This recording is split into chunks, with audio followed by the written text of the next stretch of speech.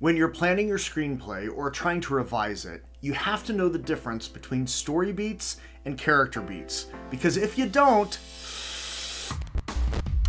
we're going to tackle story beats first. But for those of you who don't outline your screenplays before you start writing them, which you should be doing because your stories will be better and you won't waste as much time on drafts that go nowhere, understanding the difference between story beats and character beats is going to be even more challenging. Story beats are simply the building blocks you need to actually have a story that goes from beginning to end. These are the things that the story must have, and if any of them are missing, the audience will be either confused about something, confused about a lot of some things, or just plain lost. And for the most part, when you talk about a movie with someone else, the story beats are the this happens, then that happens, then this happens, then that happens stuff. So on its most basic level, the concept of story beats should make sense to you. It's the stuff that has to happen for the story to go from fade in to fade out. But it's a little more complicated than that, and this is why. If you don't know what a story actually is, so if you don't know what parts you need to have a story work, you won't know what beats you actually need for your story to work. And that's really the trap a lot of new writers fall into. They think they know what a story is because they've watched a bunch of movies, they've read a bunch of stories, they know what a story is, but they don't. A great example I've often used is one of cars, because you've ridden in cars before, you've seen them, you know what a car looks like, and that this is a good car and this is not. But can you articulate what makes a car and what makes a truck? And more importantly, could you build a car? Do you know what parts you absolutely must have to have a working car? Now, do all of that and replace the word car with story. You know what a story looks like, that this is a good story and that this is not, but can you articulate what makes a good story and what makes a bad one? And more importantly,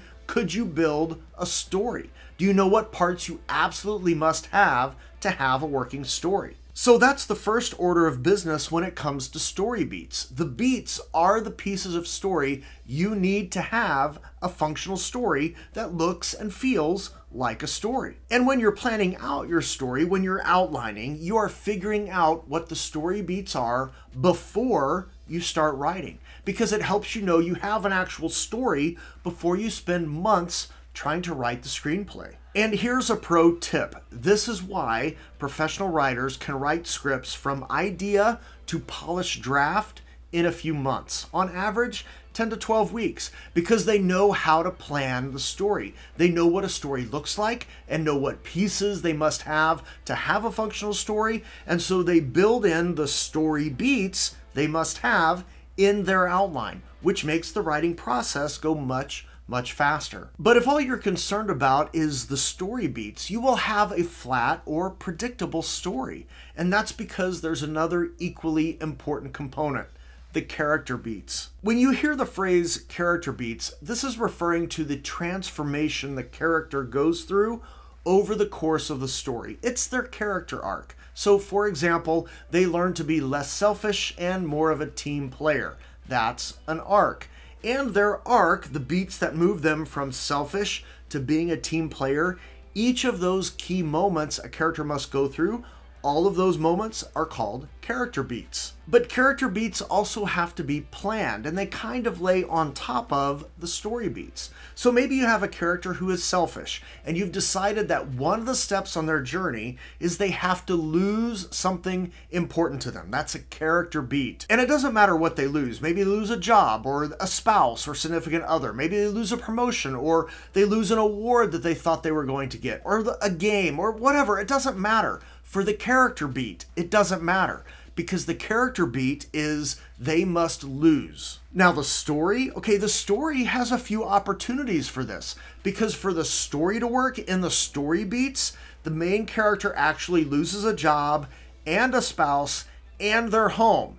But your character beat, the one character beat of the character needing to lose something significant, that could be laid over any one of those story beats. And so you would choose which of those losses in the story beat makes the best sense and syncs up with the character beat of the character losing something important to them. So you have story beats that make the story work, and you have character beats that make the character's transformation work. And only when those two things are working together do you have a shot at having a story that is both unpredictable and entertaining. And when it comes to beats of the story or the character, you can move them around. The story beats you can move around, but not as much, because again, it's this happens, that happens, this happens. There is a little bit of an order. But character beats, sometimes you can move those around a whole lot. So if you know what story beats are that you need, and you know what the character beats are that you need,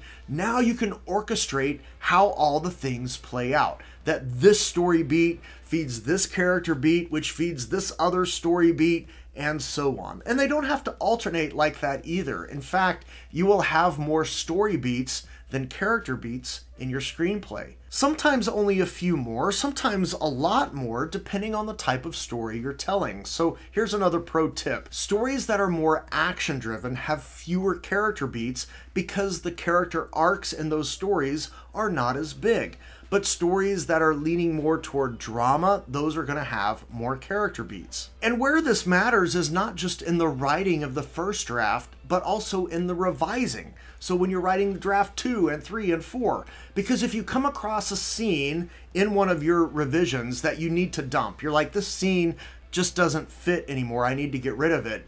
You have to know which story beats or which character beats or which of both are in that scene, meaning which beats do you need to keep and move to other scenes because you're dumping that one. And if you don't know what a story beat even is, how can you identify what you need to keep and what you need to move? And simply, you can't. So if you don't know what makes a story, you need to learn. And there are other videos on this channel that can help you with that, and there's some links below that can help you with that. If you aren't sure what character arcs are or how to build them, this video is for you. If you found any value, please be sure to hit the appropriate fun buttons below, and when you go to tell a story that matters. See you later.